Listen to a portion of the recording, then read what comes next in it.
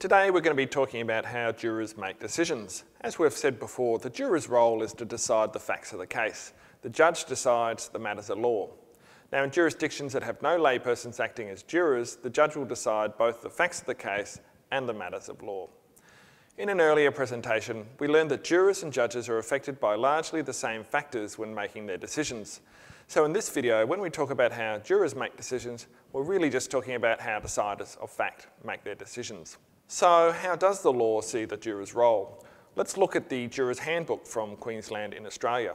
This is a pretty typical statement of the juror's role. There, the juror's role is to make the most important decision in any court case, whether or not the accused is guilty as charged, or in civil cases, who is at fault. They bring to the task a wealth of experience, common sense, and insight. So as we said, they have to decide the facts of the case based on the evidence presented at trial. And to do that, they bring their life experience and common sense. In psychology, there's a lot of research looking at how people use their life experience and common sense to make decisions. We generally call these things schemas, stereotypes, and heuristics.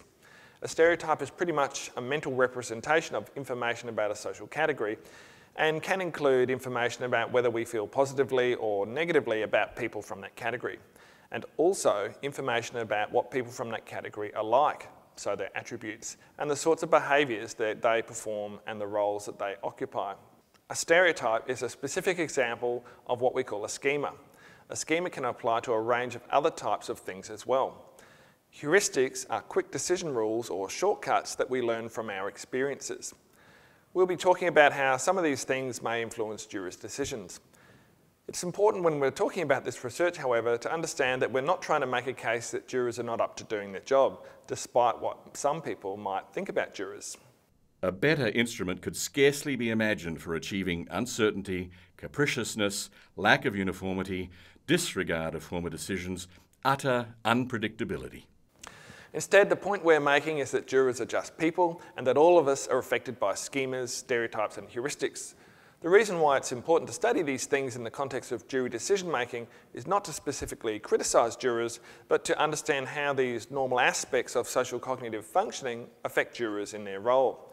We want to know what factors exacerbate the effect of these things and what factors inhibit them. When are they specifically problematic and when are they not so problematic? Once we know these things, we may well be able to provide the support to jurors and structure their task in such a way as to limit any adverse effect on their decisions. So you can perhaps think about it this way. The research helps us to identify possible problems with how jurors are asked to perform their job, not with problems with individual jurors. It's also worth noting that the single biggest influence on jurors' decisions is the strength of the evidence against the defendant.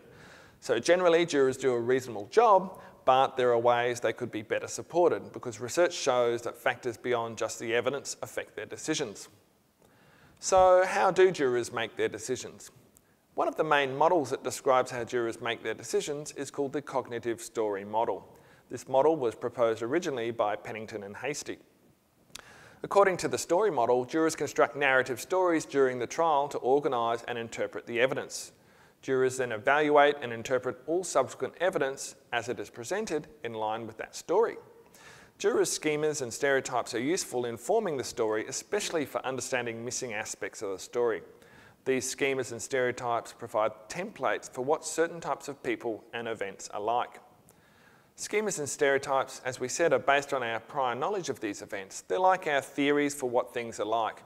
They're generally functional and using them is normal because they help us deal with a large amount of information in our day-to-day lives. However, because they can sometimes be inaccurate, they can lead to less than optimal outcomes. The construction of the story is a two-way process and the media may influence the story that jurors construct through pre-trial publicity. There's another set of models that are commonly used to understand juror decision-making. These are the elaboration likelihood model and the heuristic systematic model. These are both known as what we call dual process models. This means they describe two ways in which things happen. The models were originally developed to understand persuasion and attitude change, but they've been adapted to the jury context because it's possible to think about a jury trial as a series of persuasive messages.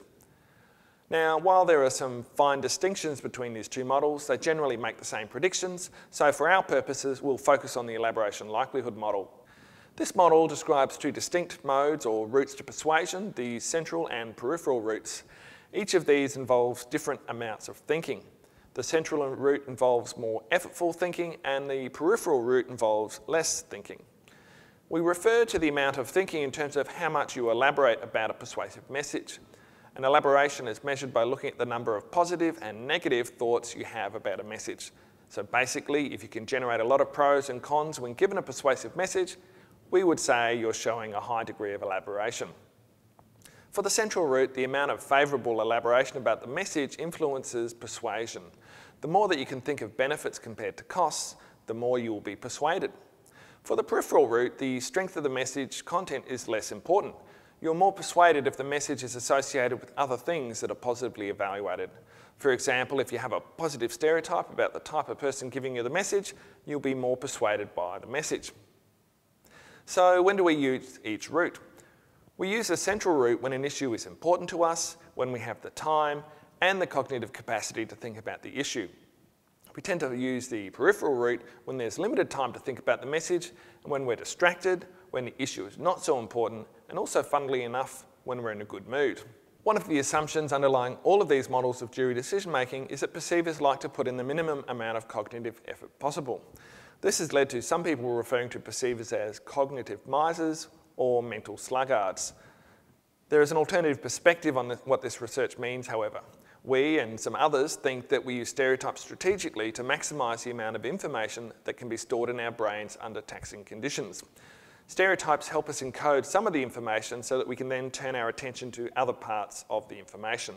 There's actually some evidence that perceivers try to engage in as much thinking about unexpected or stereotype inconsistent information as possible. For example, Stern and colleagues in 1984 found that participants spent more time reading and thinking about stereotype inconsistent behaviours and consequently recalled a greater number of these behaviours than stereotype consistent behaviours. McRae and colleagues found that when perceivers made use of stereotypes when encoding information, those perceivers were then able to allocate more of their thinking capacity to other cognitive tasks.